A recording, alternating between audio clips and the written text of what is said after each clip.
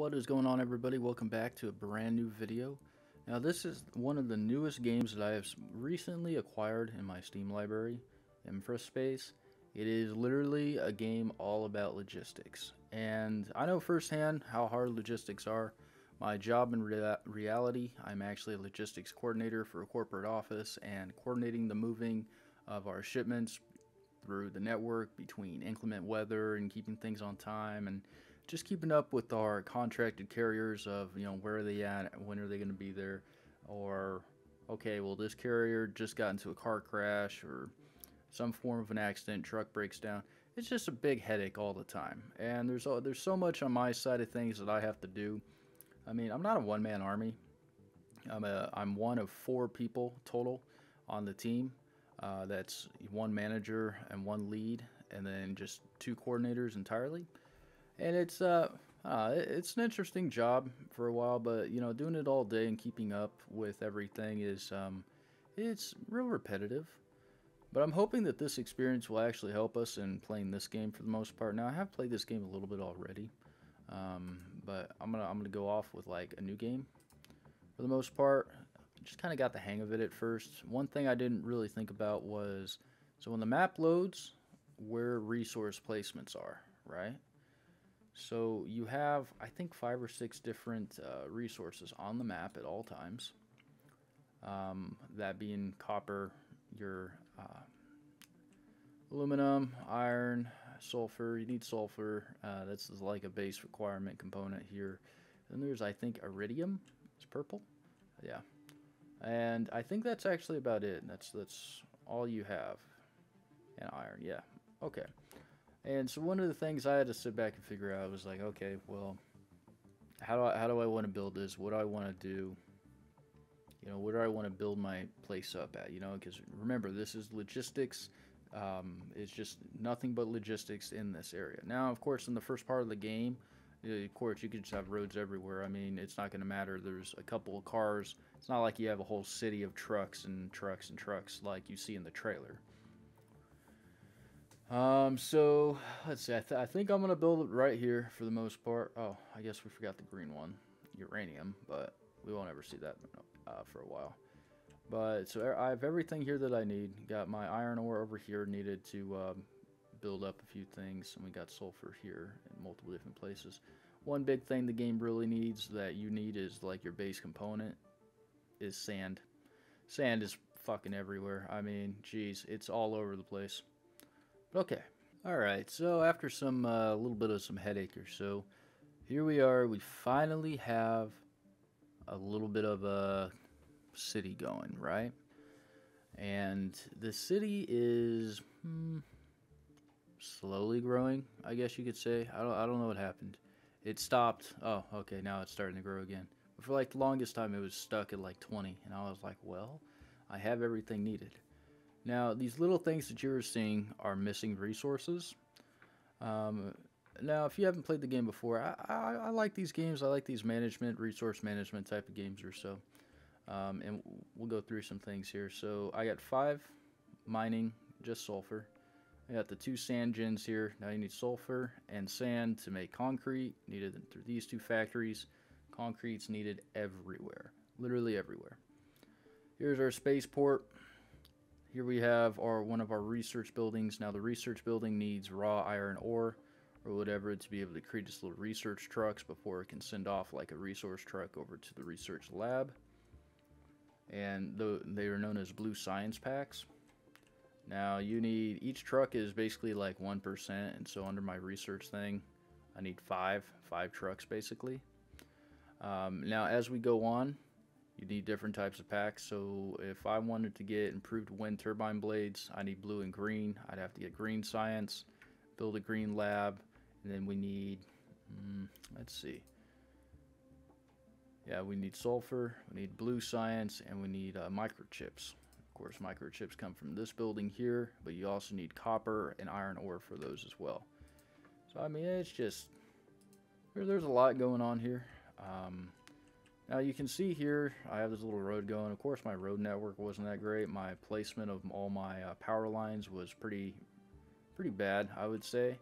I can see later down the road that this intersection is going to be covered in vehicles. You can choose to put down traffic lights, but right now I have them set to just whatever traffic needs to go through needs to go through.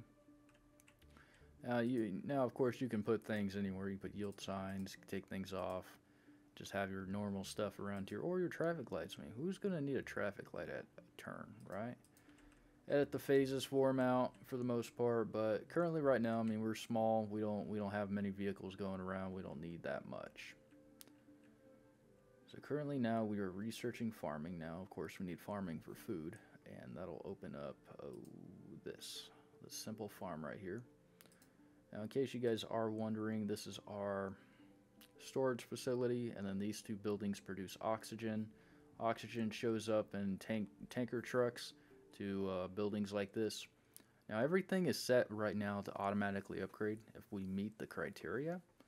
So for that to happen, we need each bar right here to be completely full, and then it'll upgrade. And then the next one needs appliances, so then you got to work towards appliances. Now then, I don't really have anything else for you guys until we can, just kind of get up and going a little more. Now the objective, the end-game objective to this game is getting this big, freaking colossal adamantine drill out. Now that's well off, a long ways away for the most part. I mean, that thing is ginormous. We still have all these buildings to go through. I'm hoping maybe we will be to that point at some point in the near future. Now let me think about this for a second, right? Okay, so this is like growing a city, right? We need to find a housing district to just mainly I want to put all my houses in one place because I know it's just going to get really crowded very quickly. It's like I don't want all my farms in one little congested place as well. I mean, of course, they still have to drive to the neighborhood. I think for the most part, as we expand, I'm going to keep this area open to housing as I grow. And so I will add another road here. And voila. And then I think, I'm not mistaken, right? We could, yeah. We can add a second road like right here. And we'll just keep it short and sweet. Keep only 3 houses right here. For the most part, add some traffic lights. And for the most part, where is our... Okay. That should work out right there. Alright, now then. I'll put about 2 farms down. Now, of course, workers will start going up over there. There's a ton of jobs available. Now, this user interface I'm looking at totally reminds me of City Skylines, like 100%. And I almost feel like that's where they got their inspiration for it as well. And down here at the bottom, now what City doesn't have is this.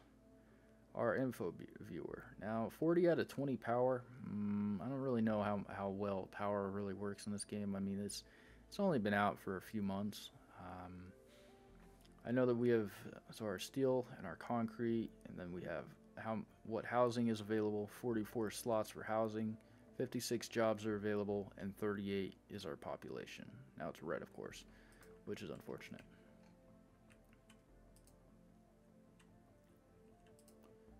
Alright, so we still need food, right? And it produces the higher, if you're like fully staffed in every building, the faster this bar goes.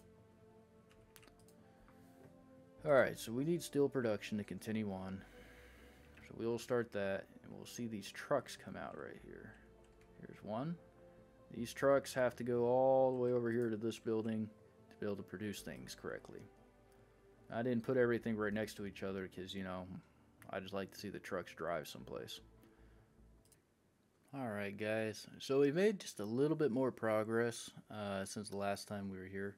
Now, I have gotten a little farther. Of course, duh, just said that. Alright, so right here we have 2 electronic buildings, and now we have home appliances. Now, when I played by myself, I didn't, without you guys, I didn't have home appliances yet. So now that we have that, that's a big help. That'll help with the upgrading of all the housing districts we have. Now, one thing I have to keep in mind too is, alright, what do I need to prioritize the work at for the most part, right?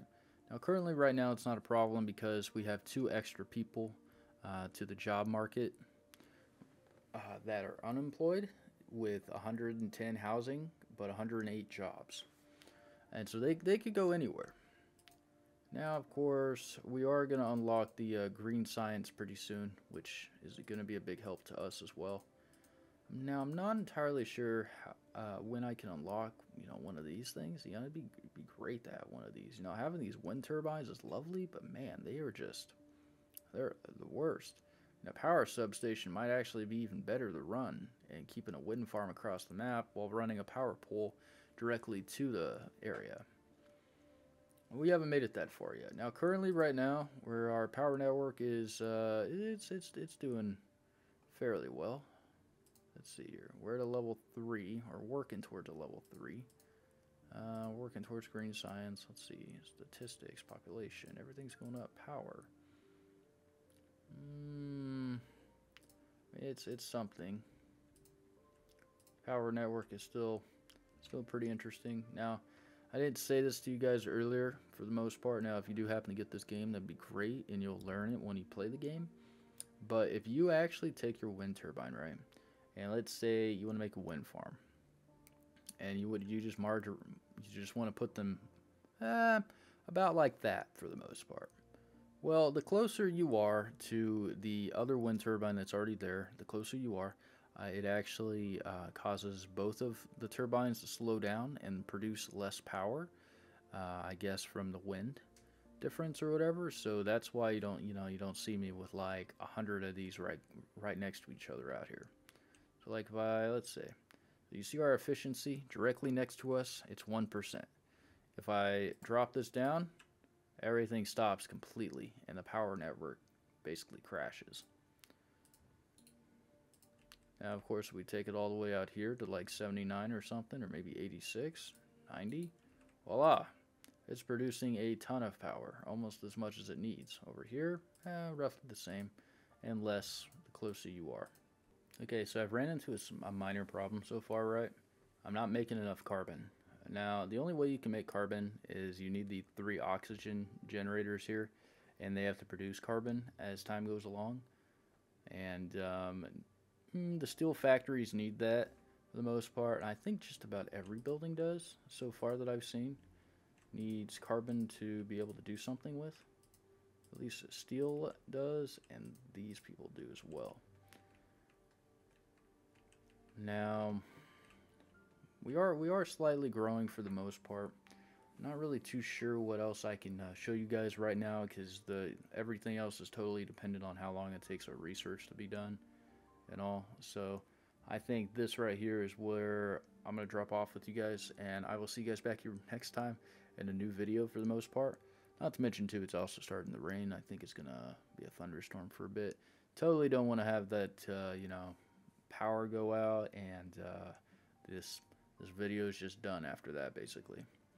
Alright, well, anyway, without further ado, I will see you guys back here next time in a brand new video. For the most part, hopefully it'll be some Dead by Daylight 2, or maybe a completely different game as well out of the 7 new games that I've recently acquired in my Steam library. But yeah, well, you guys have a great day. Hey everyone, thank you for watching. If you do like my videos, do not forget to like, subscribe, and turn on your notifications for updates on new videos.